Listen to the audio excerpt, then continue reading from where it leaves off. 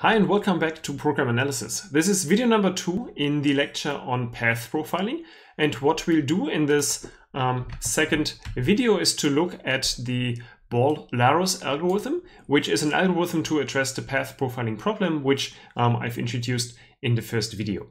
The way we look at this algorithm here in this video is by looking at it for DAGs, so for directed acyclic graphs, which means we do not look at arbitrary control flow graphs yet. I'll leave this for the third video, but at a slightly simpler problem, simply because it's easier to explain the algorithm like this. But we'll see in the third video how to actually generalize it to arbitrary graphs. So let me start by giving you a one-slide summary of this Ball-Laros algorithm. By the way, the algorithm is called like this because it has been invented by Tom Ball and Jim Laros, two computer scientists who are interested in compilers and related topics. So in a nutshell, the algorithm works as follows. So it starts by assigning a number to each path through our graph. So basically each of the paths that you can take through a control flow graph has one number. Then it computes this number while going through the graph by incrementing a counter at every branching point. So essentially, we start at the entry node and then at branching points increment the counter such that at the end we can tell from the sum of these increments which of the paths we have actually taken.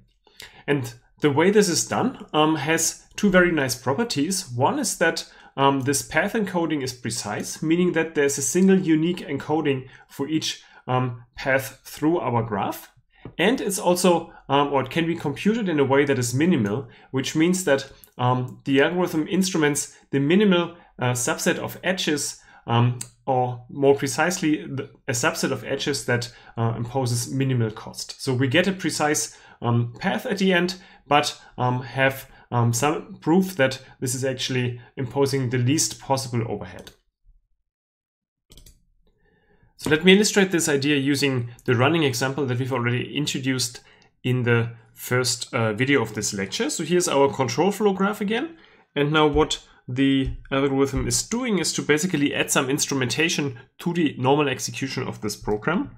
Specifically, there are two kinds of instrumentation that are added. So one of them is that we're adding some state, or more precisely a counter that is the number that we're summing up in order to get the path encoding. And let's just call this R. And then we also have an array of all the counts that we are producing, where basically every path through the program has one entry in this array, and the value at this entry corresponds to how often we've seen this path being executed. And we call this array counts. And now, given these two pieces of instrumentation, I'll just show you what the algorithm will produce on this example control flow graph here. And then later we will see how to actually get to these numbers that I'm adding here. So for this example, what the algorithm would do is to initialize our counter R to 0 if this edge is taken, the one from A to C. It would initialize the counter to 2 if we take the edge from B to C. Or if we take the edge from B to D, then it will initialize R to 4. And then on the edge from D to E, it would take whatever R currently is and just increment this value by adding 1 to it. And then when we reach the end of the program, our exit node F, we access our count array at index R, and then just increment whatever value is there to indicate that the path represented by the value R has been executed another time. So now, given this instrumentation, let's have a look at our 6 paths again. So all the different ways one can go from A to F. And let's have a look what encoding they would get. So which number is basically computed by adding or initializing R.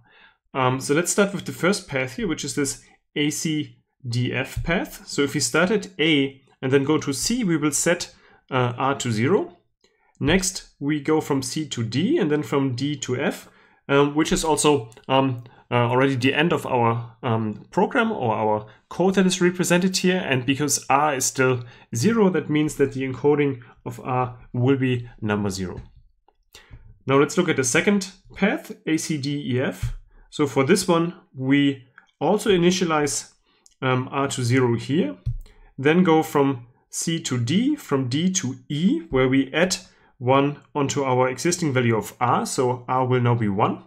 And then from E we go to F, so at the end the encoding of this path is 1. In a similar way, let's have a look at the third one, ABCDF. So A, B, C makes us take this edge, so we initialize R to 2, then go to D and then to F, so we do not change R anymore, and therefore the encoding is 2. For the next one, ABCDEF, we will initialize R to 2 and then also take this edge here, which means that we at the end will have the encoding 3. And now let's also have a look at the 2 remaining ones, ABDF. So for ABDF, we will pass through this edge and then not change R anymore. So this path is encoded with this value 4. And the final one will go through this edge and also through that edge, which means that the encoding at the end is 5. So what you can see is that every path gets one and only one unique encoding. And we get this by only executing these few statements that we've added to the original programs, which sometimes initialize a value or increment a value, and at the end of the code that we are profiling just takes this added up value and uses it as an encoding of the path that has been executed. So now I may ask, well, wonderful, how do we get these blue instrumentation statements? Because they seem to exactly do what we want, and this is what I'm going to tell you next. And before doing that, let me just state a few assumptions that I'm making here while explaining the algorithm. So first of all, the algorithm is not explained for arbitrary control flow graphs, but only for DAGs, so directed acyclic graphs, and we'll see later on how to lift these restrictions. The second assumption is that we have n paths through this graph, and they are simply numbered from 0 to n-1, just as we've seen it in the example. Another assumption is that our graph has a unique entry and exit node, which is a simple to fulfill assumption if the graph doesn't look like this anyway, because we can always add another entry node or another exit node if needed. And finally, we assume that there is an artificial back edge from the exit node to the entry node, which actually breaks the first assumption that the graph is acyclic. But for this artificial back edge, this is basically an exception from this assumption to make the overall algorithm work. So let's just illustrate these assumptions using the example graph that we have here. So first of all, this graph is indeed acyclic. And the reason simply is that there's no cycle in here, so there's no loop or anything that brings us back to one of the nodes that we have already seen earlier. Then we do have a unique entry node and also a unique exit node. So this one, A, is the one and only entry node where we start the execution of the code. And this one, node F, is our unique exit node.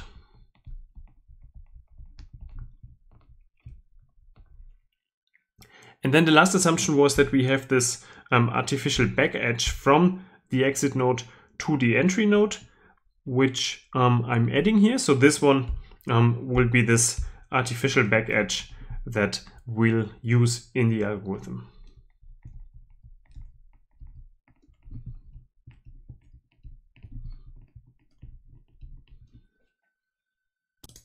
All right, so now having stated these assumptions, let's have a look at the algorithm, which essentially consists of two main steps. So step number 1 will assign integers to each of the edges that we have in our graph. And the goal of this first step is to assign these integers in such a way that the sum along the a particular path yields a unique number for this path. So basically we want to get this number that represents the encoding of the path. And this first step alone is enough to reach the precision goal that the algorithm has. So by just performing this first step, we know for sure that every path will have a unique number. Now, the second goal was to also impose minimal effort while computing this encoding of every path and while keeping track of how often a path is executed. And in order to do this, the second step of the algorithm is to assign increment operations to edges in a way that does not just use this integer for every edge, but basically tries to reduce the number of increment operations and initialization operations that we'll need. So the goal here is to minimize the additions that are actually performed along the edges. And in order to do this, the algorithm will only instrument a subset of all edges that we have in our graph. Now, in order to know how to minimize the actual effort, you need to make some assumptions about how often these edges are executed, because ideally you want to add instrumentation to those edges that are not executed very often, because then these increment operations will impose the smallest possible overhead. And to do this, we somehow assume that we know how often each edge is executed. For example, this is a piece of information we could get from the edge profiling approach that we've talked about in the first video of this lecture. So now let's have a look at the first part of this algorithm in some more detail, where we want to compute this integer value for every edge, such that the sum of the edge values that are along a path gives us this encoding of the path, so this unique value that identifies the path. In order to do this, what the algorithm does first is to associate a value with each node in the graph, and we call this value num paths, which stands for the number of paths from this node n to the exit. So in order to compute this num paths, the algorithm does the following. So it visits every node in the graph in reverse topological order. Reverse topological order just means that we start at the end and then visit nodes by going backwards, such that we never visit a node before having visited all of its successors. And so while going through the graph in this order, we distinguish two cases. If n is a leaf node, so if it's basically a node that does not have any successors, which means it's one of the or it's the unique exit node, then we set num paths to 1. And otherwise, we set num paths to the sum of the num paths of the destinations of all the outgoing edges of the node. So basically, if I'm at some node and the two outgoing edges, let's say one has num paths of 3, the other one has num paths of 4, then when I'm here, I basically have 7 ways to go to the exit, because I could go this way and get the 3 from here, or I could go that way and then get the 4 from here. So together, this gives 7. So this is the basic idea of computing these num paths. This value num path is of course only a helper value on the way to computing the integer value for every edge that we actually want to compute. So just as a reminder, this integer value should be such that we can add up the integer values of all edges along a path to get the unique encoding of that path. And here's the algorithm that shows how to compute this integer value and at the same time compute this helper value called num paths. So what this algorithm does is the following. It visits all nodes in reverse topological order and then distinguishes two cases. If the node is a leaf node, so basically if that's our exit node, then we only initialize num path and we initialize it to 1, because by definition we say there's one path to the exit if we are at the exit. And in the other case, so if n is some other node, we do the following. We first initialize the num path value of this node to 0. And then we visit all the edges that go out of this current node n, so all edges from n to some other node m, and do two things. First, we set the value associated with this edge to the current value of num paths of n, and then we increment num path with the num paths of the target node m. And then we do this for the remaining edges, so that at the end every edge outgoing of n has some value associated with it. So let's illustrate this algorithm and this way of computing an edge value for each edge in our graph using our running example again. So what you see here is just the control flow graph that we've seen before. And now we want to visit each node in this graph in reverse topological order.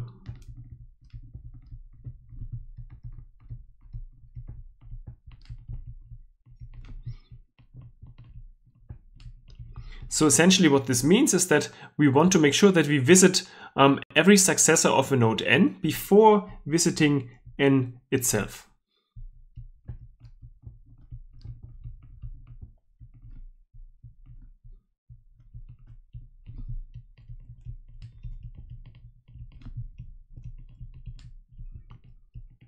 So for our example here, that means we're starting at the exit node f. And then the question is, do we visit D or E at first? If we would visit D next, then we would have visited D before we have visited one of its successors, because we haven't seen E yet. So that means we need to first go to E and then can go to D.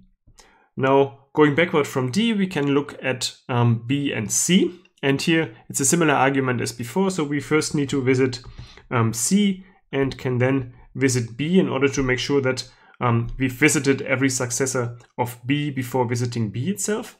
And then finally, as the last node, we can visit our node A.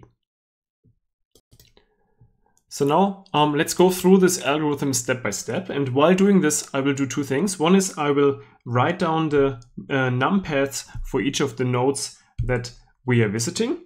And at the same time, and for this I will use blue color, I will write down the values that this algorithm is associating with the different edges of the graph.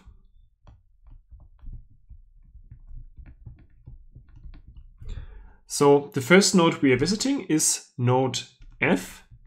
And looking at the algorithm, this is the first of the two branches that we have here, because node F is actually a leaf node, and therefore we set num paths of F to 1. Next, we are visiting node E. E is not a leaf node, so we will go into the else branch. And that means we start by initializing num paths with 0. And then we're visiting each of the edges that are going out of E. So there's only one in this case, which goes from E to F.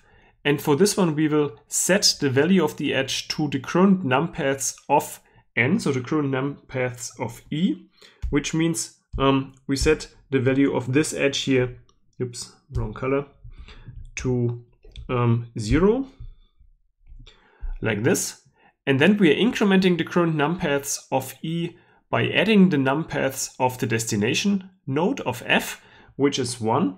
So we will set, instead of having 0 here, we will put a 1. And this is the also the final num paths of this node E.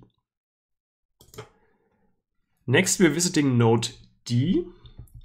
Again, D is not a leaf node, so we will initialize its num paths value with 0 and then go through all the edges of this node. This node D has two outgoing edges. Let's just first visit the one that goes from D to F, which means we will associate with this edge the current value of num paths of D. So we will put a 0 here. And then after that, we look at the second statement that we need to execute for every edge, which is to increment the current num paths of the source node of D by adding the current num paths of the destination node of F, which means we're adding 1 to this value here, and then num path of D is 0. Now we have only visited the first outgoing edge of D, but there's also the other one that goes from D to E. Also for this one, we look at the current num paths of D and use this as the value for this edge. So we put a 1 here.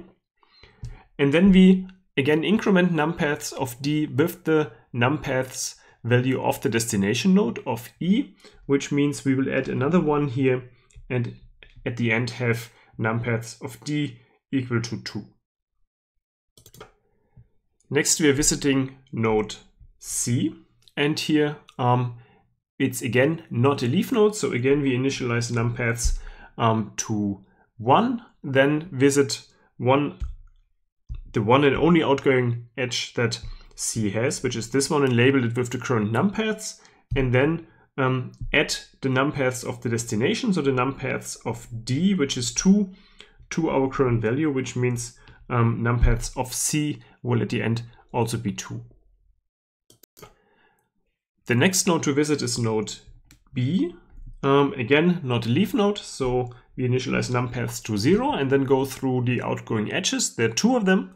Let's say we are visiting the one that goes from B to C first. That means we will set the value of this edge from B to C to the current num paths of B, which is 0. And after that, increment num paths with the num paths of C. So this means we set this value to 2. And then look at the other edge, where we label the edge with the current num paths of B, meaning 2, and then add to the num paths of B the num paths of D, which means this 2 here becomes a 4.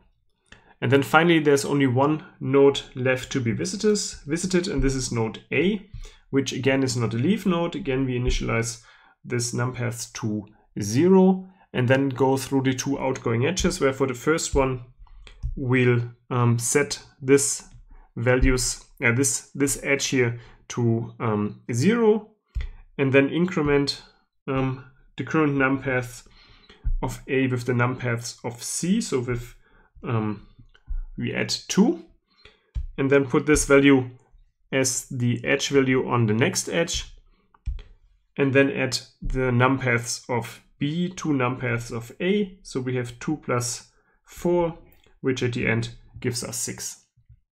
And this is the final result that we get from this algorithm. So now we have every edge associated with some number. And if you now look at these edge numbers, you'll see that each of them is chosen such that if you go through some path, you'll get a unique number that identifies this path, which is exactly what we wanted to have in the first part of the Ball-Larus algorithm.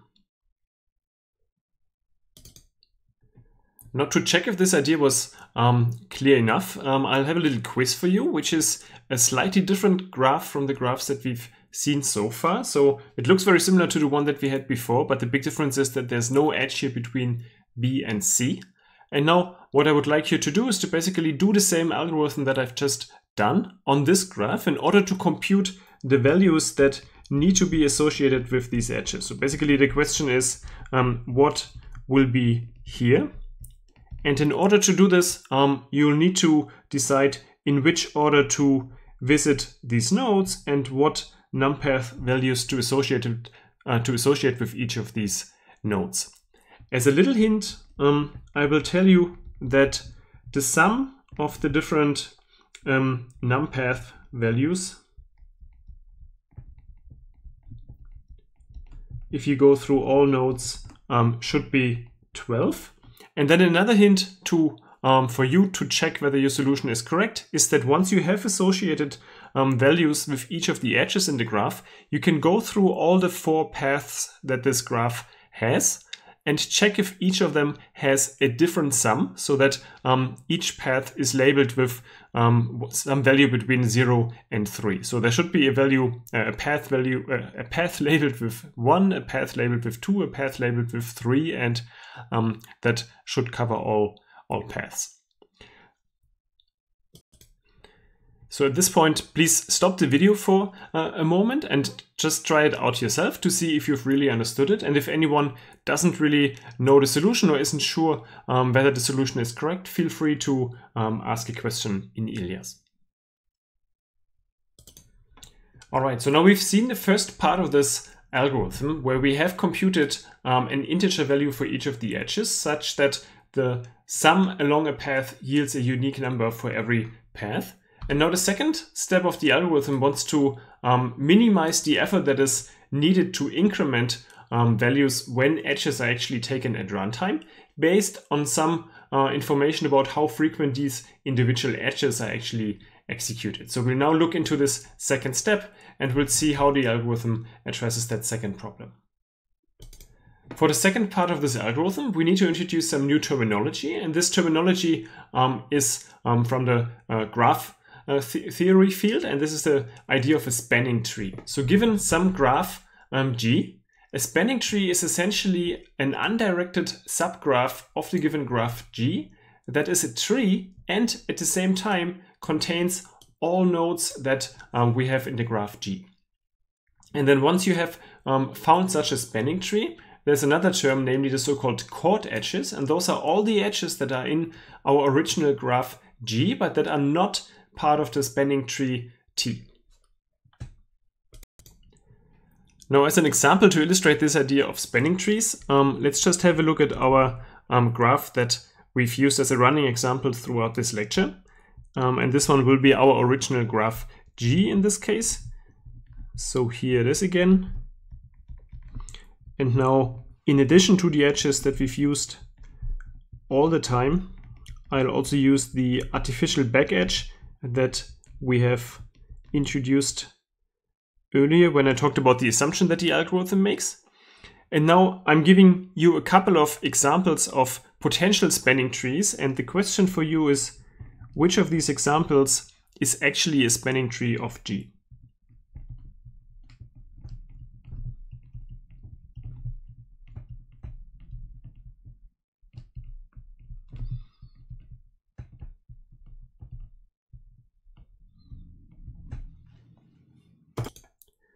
All right, so here are the examples. There are 5 of them. For each example, I have not repeated the names of the nodes, but just put these little circles. But I guess you can basically see which node I mean. And then between the nodes, there are some edges. And now the question is, given the requirements that we have for a spanning tree, which of these are actual spanning trees?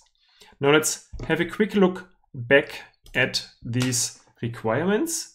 So essentially what we want to have here is that the spanning tree must be an undirected subgraph of G, and it must be a tree, and it must contain all nodes of the original graph. So now given these requirements, we can see that this first candidate is actually not a spanning tree, simply because it does not contain this one node here. So number 1 is not a spanning tree. In contrast, number 2 is a spanning tree. So this one is fine. Because it does contain all nodes, it is a tree, and yeah, it's an undirected subgraph of G. Number 3 does also contain all nodes, but it's problematic because we have a circle here, so this means this one is actually not a tree. In contrast, number 4 is fine because even though it looks a bit weird, it is a tree and it contains all nodes of our graph. And the same is true for candidate number 5, which is another spanning tree of our original graph G. So as you can see here, there's possibly more than one spanning tree of a given graph, and each of them must include all the nodes of the original graph. So now given this idea of a spanning tree, we can use this to find a way to increment just a subset of all the edges of our graph, so that we still have this property that the sum of the edges along a path gives you a unique encoding of the path. And now the idea here is the following. So we start by choosing among the different spanning trees of the graph, that spanning tree that maximizes the edge costs. So basically we look at the costs of the individual edges that would be part of a spanning tree and then just sum them. And if this is the maximum across all spanning trees of the given graph, then that's the spanning tree that we want to have.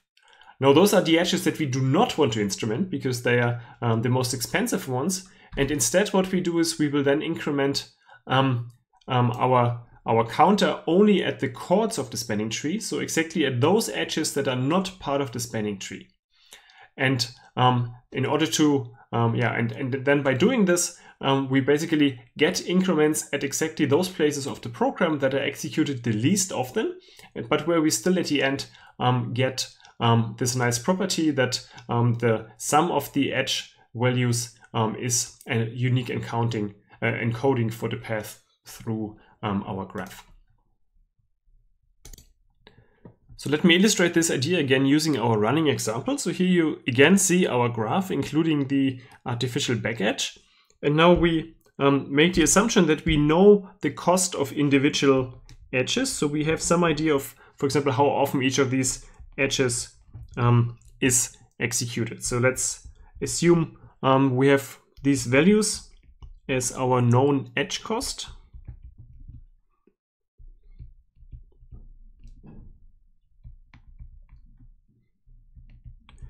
And then based on these known edge costs, the next thing we can do is to think about the most expensive spanning tree of this given graph. And if you do this and try out a couple of spanning trees, you will find the following.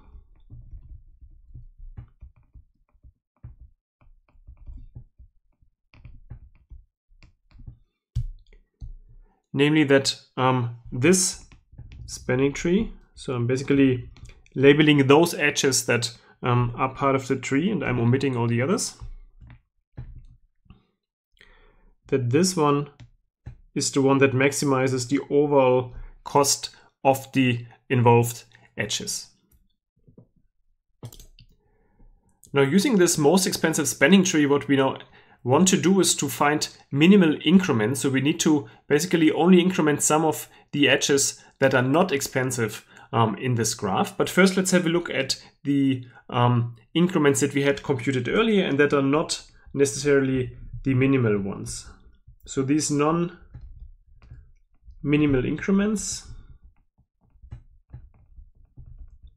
are just what we had computed earlier. So let me just go back a few slides. So these blue values that we had computed here as the values of the edges, this is what I'm now using again. So I'm just putting them here onto our graph again. So we had 2, 2, and 1 here, and all the others are 0. But now we do not want to make these increment operations on edges that are among the expensive ones. So we do not want to make them on those red edges that you see on the left, but instead we want to make them on the chord edges, so those edges that are not part of this most expensive spanning tree. So looking at the spanning tree, this means we want to ideally increment on this edge, on this edge, on this edge, and on that edge, but not on the others. So now in order to do this, so to only have increment operations on these green chord edges, we need to move around these increment operations while still preserving the property that every path has a unique encoding. And the algorithm to do this is something that I will not show here in the lecture, simply because there's not enough time to really cover also that algorithm, but just believe me that there is an existing algorithm that does it. And essentially what it computes at the end are these minimal increments that look as follows. So we will have some increment here, which doesn't really increment anything. So this is just 0. We will put an increment of 2 here, of 4 here, and of 1 here. And now you may recognize these numbers because this is exactly what I've shown you at the very beginning, where we have said that this is actually the path encoding that we would like to get, and where we had already seen at the beginning that this is indeed a path encoding that gives every path from A to F a unique number. Good, so now you know how to compute these minimal increments in theory. Let's have a quick look at how this is typically implemented. So how to actually instrument a program in order to then really compute the encoding for the path and to then also count how often each path has been executed. So the basic idea is that at the entry into our control flow graph, we're initializing this variable r that stores the sum of the edge values that are executed. And we initialize this value to 0, and then on all edges that have an increment we add a piece of code that actually represents this increment by adding some value to our counter r, and then at the exit of the entire graph we need to increment the count for this path by basically using the value of r that we have at the end as the index into this array count, which stores the counts for the different paths in the program.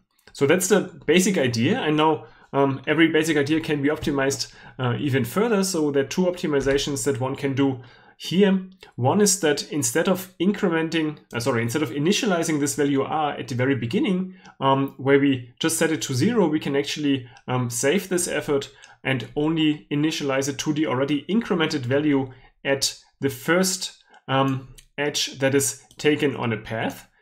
So we do not initialize it to 0, but initialize it to the first value that it gets on the corresponding edge. And we can also optimize a little further at the end. So instead of doing this increment at the very end, we can combine this with the last increment of r that happens by basically putting this kind of instruction at this last edge through the graph, where we increment both r with some value and then also our counter for the corresponding path. So now you may wonder, once we have this encoding and this array count that tells us for every encoding how often it has occurred, how do we actually get the path? So how do we regenerate the path from a given encoding? And here the idea is the following. So if we say that this encoding is lowercase r, then what we do is the following. We use the edge values that we have from the first step of the algorithm, so basically these non-minimal increments. And then we start at the entry of the graph with some helper value capital R equal to our sum lowercase r. And then we go through the graph until we reach the exit. And at every branch, so basically every time we need to decide which way we go, we take the edge that has the largest value associated with this edge that is still smaller or equal than our capital R, and then just remove this value from our capital R. And we do this until we reach the end, and then we've taken a path, and this is exactly the path that is represented by the encoding lowercase r.